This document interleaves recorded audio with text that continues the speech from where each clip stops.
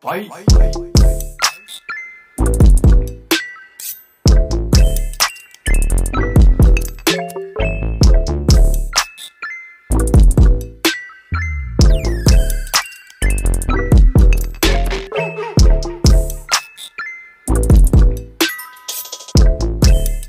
Hey y'all, welcome back to my channel.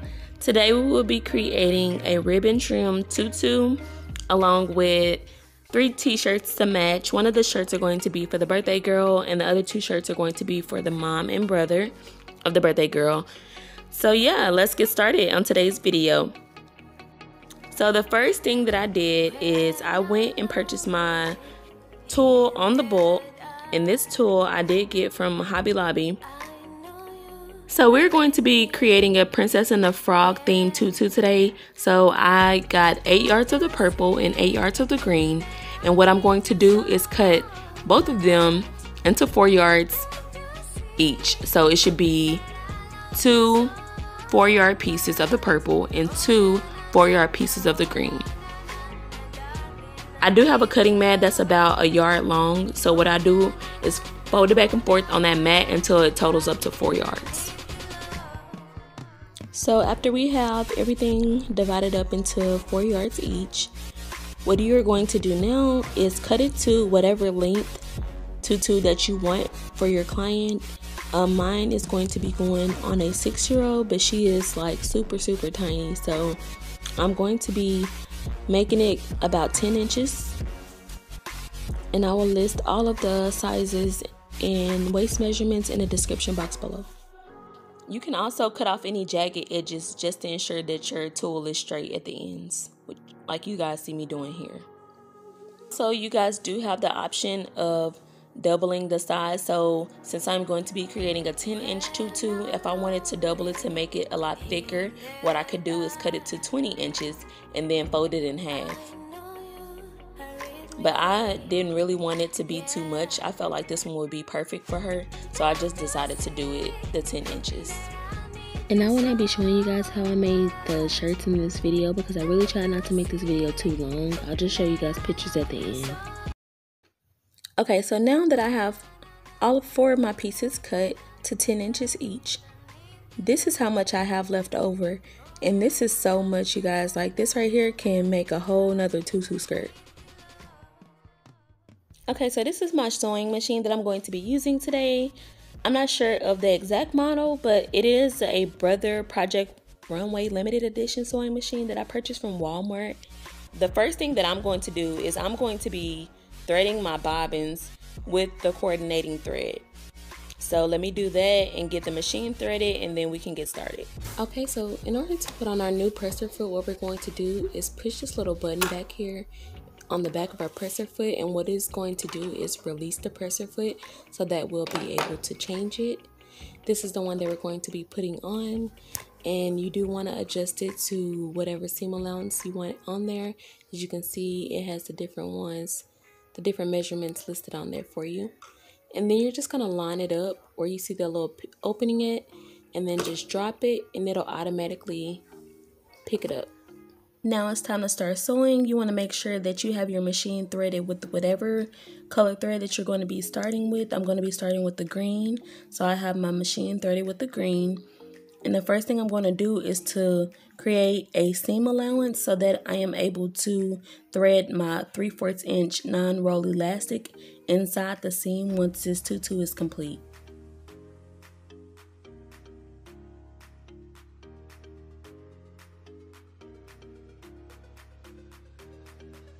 And when you create your seam allowance, just make sure it's slightly bigger than the elastic that you're going to be using, just to make sure that there's enough room.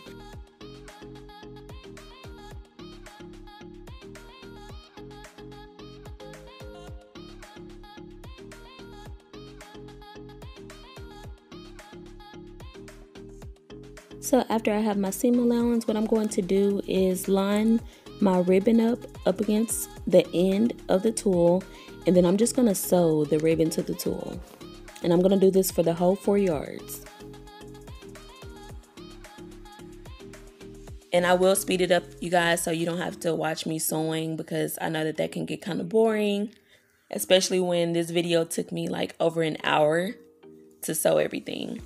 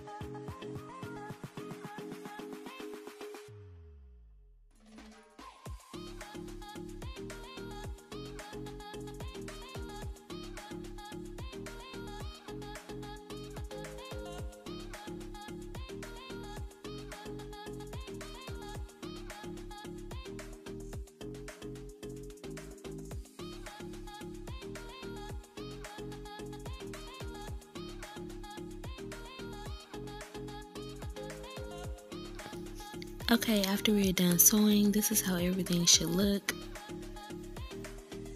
Should have a total of 4 pieces, and here's a close-up of it. Okay, the next thing to do is to go ahead and thread our elastic through the opening that we left for it earlier. So you want to put safety pins on the ends of the elastic, like I've done here, and I've used these really jumbo safety pins for this because you do not want this safety pin to, you know, get stuck or anything inside of there. You want to make it as easy as possible for yourself. And as you can see, I set my ass down real quick because this process was gonna take forever. Okay, so at this point all you're going to do is continue to thread the green on there until you have the whole 2-yard piece on there. And once you get the safety pin through the other side, you're going to start with your other color. The pattern that I'm going for is green, purple, green, purple.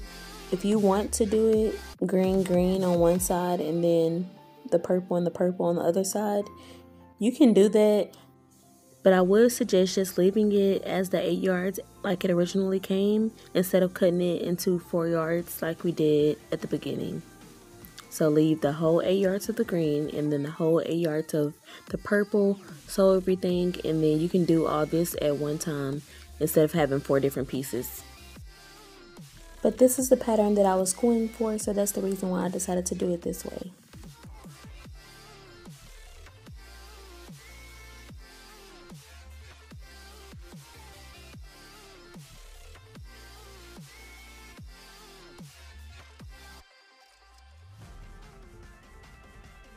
So now that we have all 4 of our pieces of tulle onto the elastic, now we have to sew the 2 pieces of elastic together. So I will be doing that for you guys now. And you first want to remove the safety pins from the ends of it. And I will come a little closer so you guys can see a little better, but what you want to do is overlap the elastic like you see I have done here, and then sew right along the line.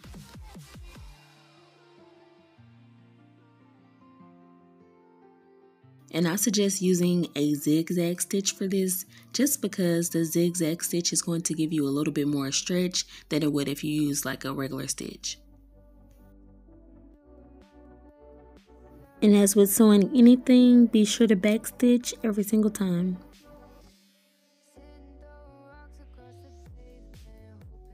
And I usually do this about 2 or 3 times just so I can make sure that this tutu is not going to come apart in no shape or form, because you guys know how rough kids are. They'll be pulling out and everything, and you do not want your thread to, you know, break or anything like that, and then the tutu to completely fall apart. So just to make sure, I do take it out and do it again a few times just to make sure it's completely sturdy and it's not going to slip at all. And then you want to cut off your excess thread. And then you want to kind of just move it around to cover up all the extra elastic. And once you do that, you're done. I need to get me a kid's mannequin, because right now all I have is this adult mannequin, and it's way too big for my smaller tutus. So at this point, everything's done. The only thing you're gonna do is go through there, push everything over to cover up any white spaces that you may see. Just push it over and then fluff up the bottom. So just play with it until you get it kind of looking, you know, somewhat decent.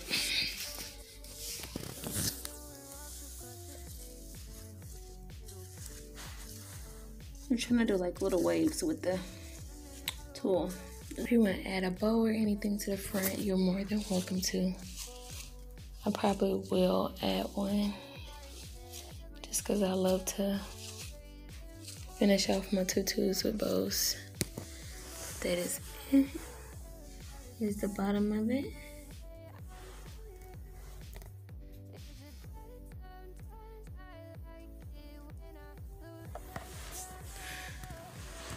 Alright, that's it for this tutorial. Thank you guys so much for watching. If you found this video helpful or if you learned anything from it, please like, comment, subscribe. Until next time, keep crafting. If you want to see pictures, be sure to watch until the end.